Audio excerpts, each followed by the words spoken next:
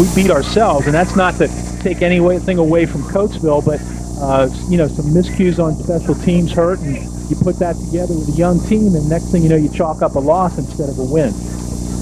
Well, McCaskey will kick it off. They will defend the south goal. York High back to receive with Jason Roscoe, number 7.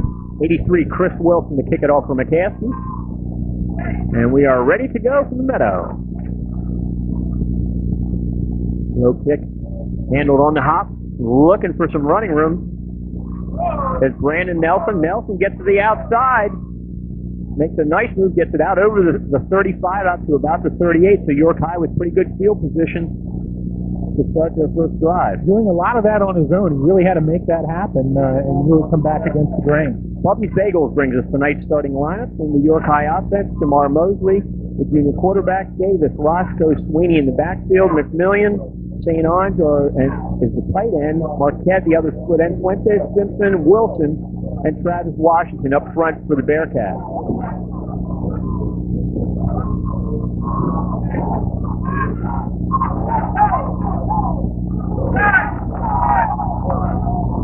Trying to get to the outside is Roscoe, and Roscoe turns the corner and gets out near the 45. Looks like a play designed to go up the middle. Craig nothing there, and it's that was bounced to the outside.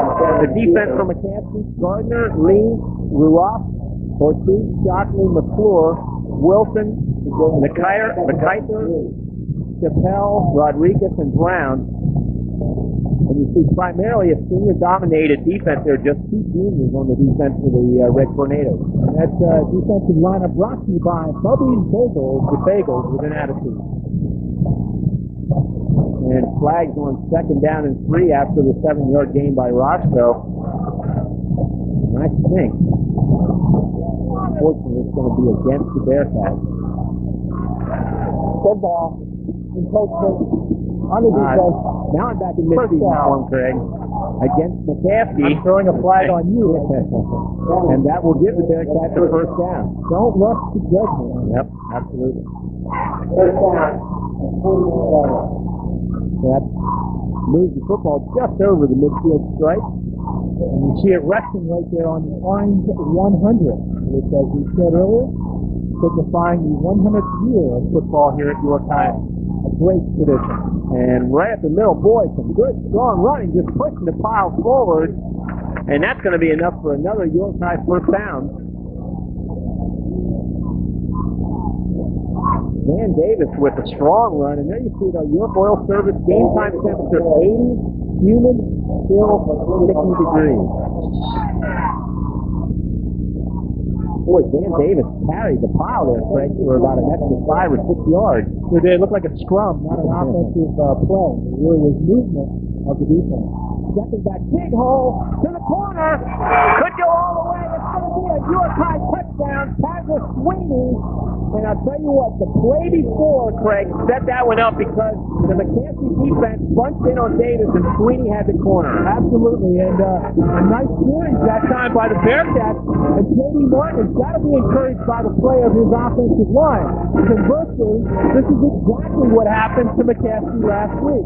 Allen struck early on a bigger play, an 80-yard play, but nonetheless, a big play early, and then the young team from McCaskey responded. Let's see what happens when they get the football.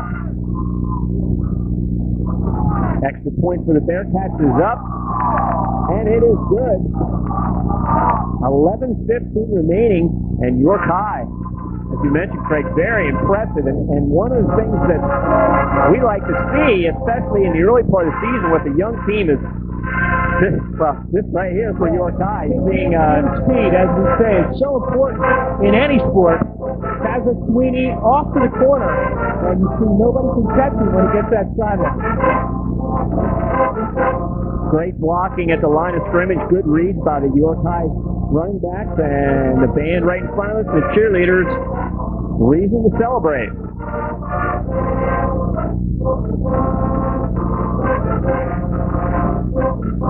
Well, it'll be interesting to see, Craig, if Lang from McCaskey can regroup for the second week in a row. Obviously, they showed us that they could do that last week, so they'll have to bounce back again. David Brown will be back deep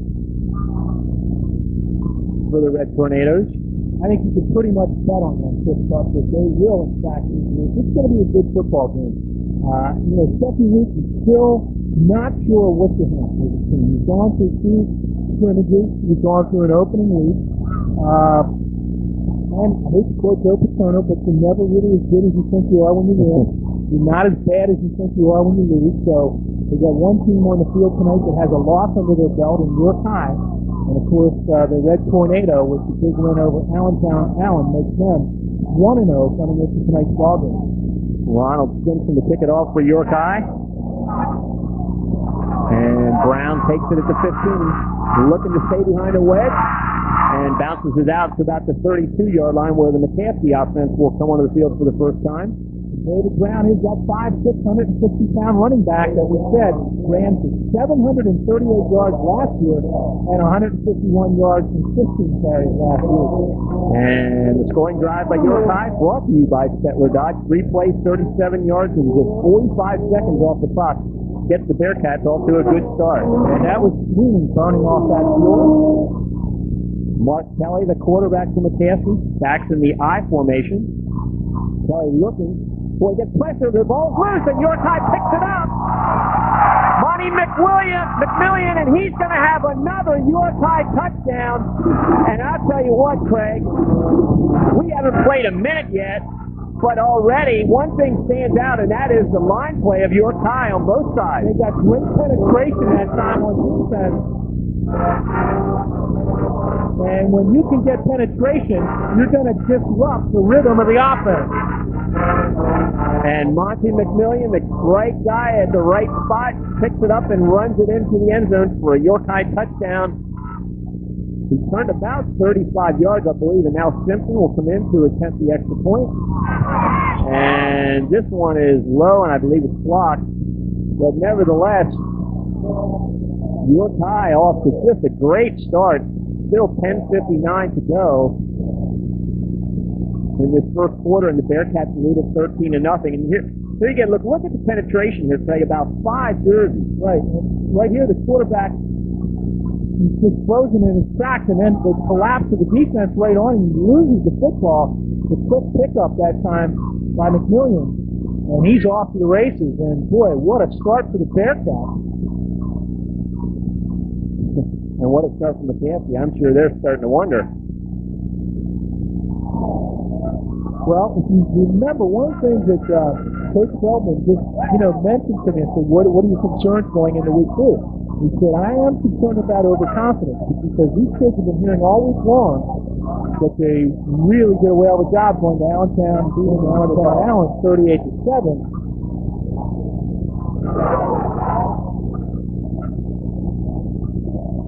Well, York High will pick it off again, and back once again for the Red Tornadoes is David Brown, number 43. A short kick this time handled by one of the upbacks at the 30. Jeff Gardner, and Gardner is hit and driven back. Brought down about the 37, and there's a lot of fire in the orange and blue right now.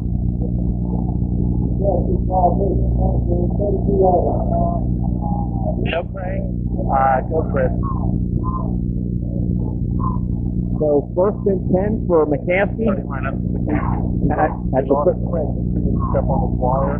the 37. As we mentioned, Mark Keller in there. The quarterback back once again in the I formation. Second back is Brown.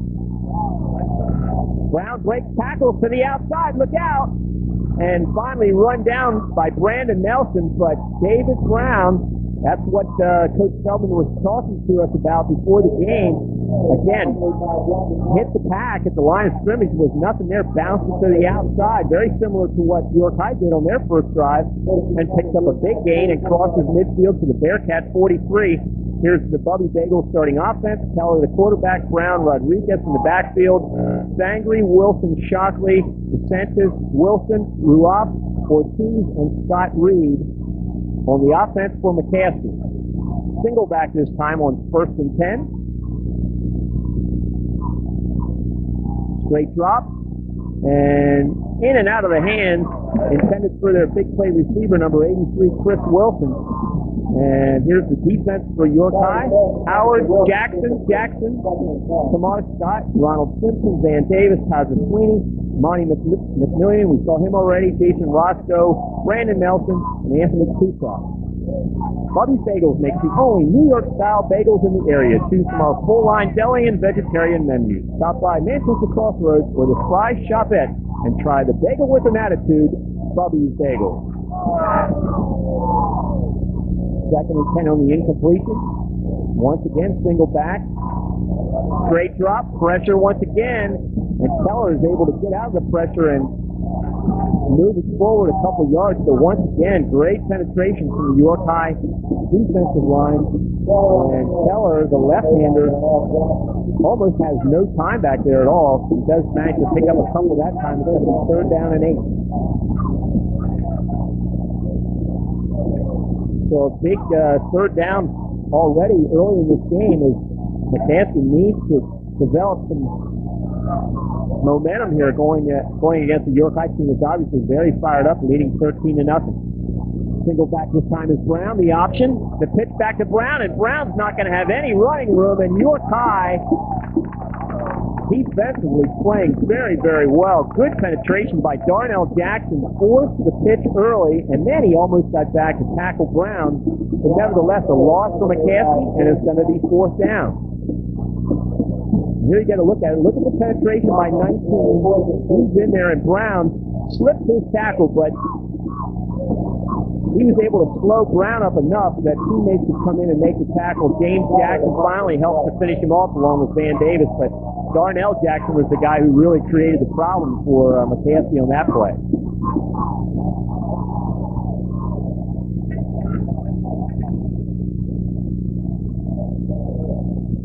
So 4th down once again. And now an illegal procedure call against McCaskey, and boy, absolutely nothing going right now for the Red Tornado. That pushes the ball back to midfield.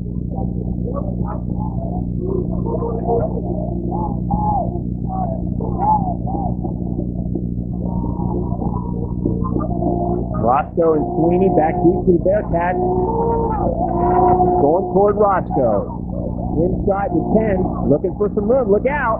Gets to the outside. Gets a great block from Davis and down the sideline. And here he goes again. Jason Roscoe's going to go all the way. Unbelievable. And I'll tell you, the block by Van Davis was the one that sprung Jason Roscoe. You talk about takes it. 90 yards on the return from Roscoe. Unbelievable.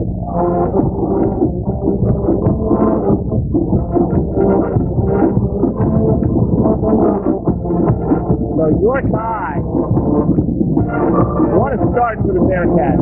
Still 8:29 to go, and they're going to be attempting their 3rd extra point. They lead at 16-0.